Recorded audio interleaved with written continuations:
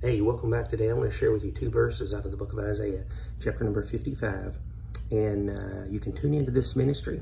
If you enjoy this type of video or Bible teaching, please make sure you subscribe before you leave. But today, if you're searching for answers, maybe if you're searching for the Lord, maybe you've never made a start for the Lord, maybe you've made a start and turned around and went your own way, and you've somehow stumbled across this video, you're in the right place. A lot of times people feel like, well, you know, there's nowhere to go. The Lord won't take me back. The Lord won't have mercy. But listen to these verses that I read to you out of Isaiah chapter number 55.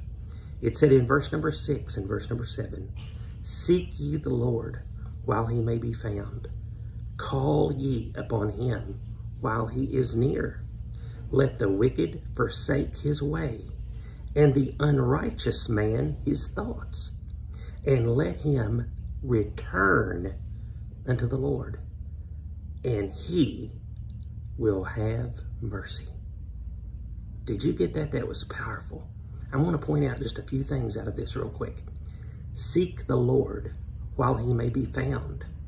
Okay, now if you're thinking today, well, the Lord, he won't hear me today. We are still in the dispensation of grace. We're still living in this world today, and the Lord is still on the throne, so the Lord will hear you. So it said, seek the Lord while he may be found. Call upon him while he is near. If you're watching this video today, that shows that the Lord is dealing with you. So that tells you he is near. And it said, let the wicked forsake his way. Now, what did I tell you a while ago? I said there might be those that have never known the Lord. There might be those that I said have turned and went another direction, and you're needing to find your way back to the Lord. Well, here this verse covers both. It says, let the wicked forsake his way, and the unrighteous man his thoughts, and let him return unto the Lord. See, that shows you right there that this verse here is saying, if you have left the Lord, you can return to the Lord, and he will have mercy. Again, that's Isaiah 55, verses 6 and 7. These are verses of hope today.